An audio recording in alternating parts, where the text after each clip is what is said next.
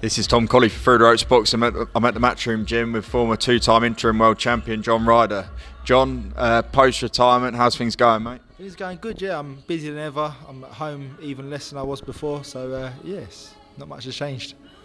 Taking over the mantle now, well, not taking over, but joined Tony in the gym, training the fighters, and you've been doing some good rounds with Maisie today. How's that been? How's the transition going into training? Yeah, it's been good. It's been probably a transition quicker than I probably did it quicker than I thought I would, but it's probably worked out good for me. I needed it. I needed something to fill the void of not fighting. And listen, when I'm sat around doing nothing, I'm my own worst enemy. So it's good for me to be in the gym, be around Tony, learn from him, and be around the friends that I've made over the years and help them out. John, how did you come to the decision in the end to retire? You had a fantastic career, been in there with the absolute best in the game at world level. What made you decide? Because you know you still looked sharp. I know it was a hard fight for Jaime Munguia, but you still looked like you had a lot of fight in you. What made you decide to make that step and retire? I think it was me arse hitting the canvas multiple times in one fight. Listen, Jaime Munguia was a great fighter. I knew he'd do alright against Canelo. Obviously didn't win, but I just thought, listen, this is a hard game. I've given the best years of my life to this game so far. I just felt it was time to make the transition. It's all very well dropping back down to British level and whatnot, but I put so much into this game. I need to get something out of it, so it just wasn't going to pay for me to do that. So it's time to make the change. A lot of fighters talk about post-retirement, it's hard to actually step away. You always get that itch to come back. So do you think that being involved now in training, that's where you want to go and pursue it as a coach, sort of moving forward? Yeah, definitely. It fills the void. I mean, I was driving to Sheffield the other week for Jimmy and George, and it was like, I should be weighing in tomorrow, I should be fighting. And I got there and the work mode switch flicked, and I was just there, I was in it, and it was a great weekend, 2 great performances, 2 great wins. And yeah, I know where I'm at now. I get a lot of pleasure from this, training them, seeing them do things, seeing them progress, and that's me for now.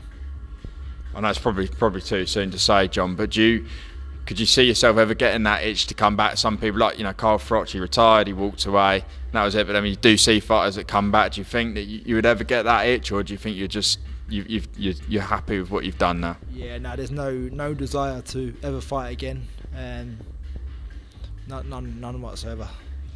Did you watch the fight on the weekend? Light heavyweight undisputed title, unbelievable contest. Beterbiev, Bivol. Did you get a chance to watch that, John? Yeah, do you know what? I mean, a lot of people are going to criticise it for being an out-and-out boxing match as such, but I just thought it was great. 2 of the best light heavyweights in the world going. The IQ involved, the tactics. I thought the result was a bit dodgy, but listen, it was a great fight. But I can see why the judges did favour Beterbiev. He was the aggressor.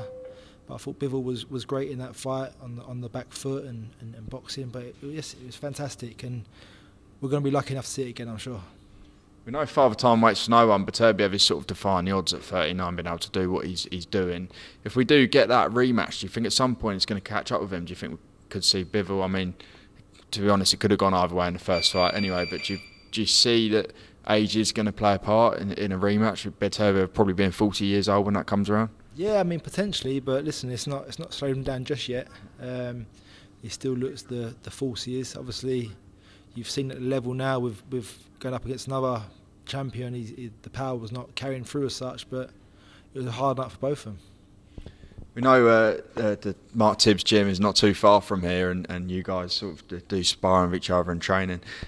Johnny Fisher, one of Mark's fighters, just been announced to fight Dave Allen, which I think is an interesting fight if Dave can get himself back in top shape. Have you seen that? And do you think that's a good fight for Johnny at this stage of his career? Yeah, it's a fantastic fight for Johnny. Dave Allen, he's gone away and he's obviously thought about things and he wants to come back, and fair play to him. It's a tough game to turn your back on. So listen, it's a great fight for Johnny. It's a great measuring stick. Dave's had some great wins in his career, and fought the best, really, isn't he? The Dillian Whites and whatnot. So it's going to be a great measuring stick for Johnny. And just finally, John, obviously we've got a massive undisputed fight coming up. Oh, it's not for the undisputed now, actually. I stand corrected, but the Tyson Fury Oleksandr Usyk rematch. Do you see that Fury can right the wrong? Can he rewrite the script in that in December? Yeah, I definitely feel he can. I think he got hurt at points in there. I don't think Usyk had enough to put him away, but I think Fury's going to have to do that a bit more this time, have that bit more between his teeth and really take Usyk out of his stride. But I think, listen, Tyson Fury can put anyone at their stride. It's day by day with him. I think if he fancies that day, you'll see the best of him. If he's not feeling himself, then you're not going to see a great performance. But I think you're going to see him put it all on the line that night and come away champion. I know it's a final question, John, but it would be wrong for me not to ask you in the gym. You've got Conor in there, who I'm sure you're involved in training. Saw what happened and on the card with him and Chris Eubank Jr. We've been waiting for that fight for a while. I was talking to Tony earlier, and it's probably debatably the biggest fight in British boxing alongside Fury and Joshua. Do you think we get that next? And if we do, how do you see the fight unfolding, John? I hope we get it next. I think it was a shame, obviously, what happened before, what's gone on and what's still going on. But hopefully get that sorted and put right, and then hopefully we can get on early next year. I'd favour Conor heavily. I think Eubank's well past his best now. Like you say, father time, waits for no one. I think I don't know what it is. I think he looks strange at the weight. He doesn't look like he's refuelling after the weigh, and he still looks very, very ripped, very trim. He doesn't look like he's got any shine on him. But listen, it takes one punch, doesn't it? And he's still obviously got a bit of power there. But I'd have to favour Conor. He's so young, so explosive. Don't rate that bar that he's got going on at the moment, but I'm sure he'll sort that. But yeah, I think Conor all day long. Do you think that is there an element that Conor would need to have a tune-up fight to get shake off some ring rust, or do you think he's ready? You see him in the gym to just go straight into that fight? No, listen, he's in this gym week in, week out. Do you know what I mean? If he's not here, if he's abroad, he's training, he's constantly working. I think if he needs anything, he needs to slow down a bit.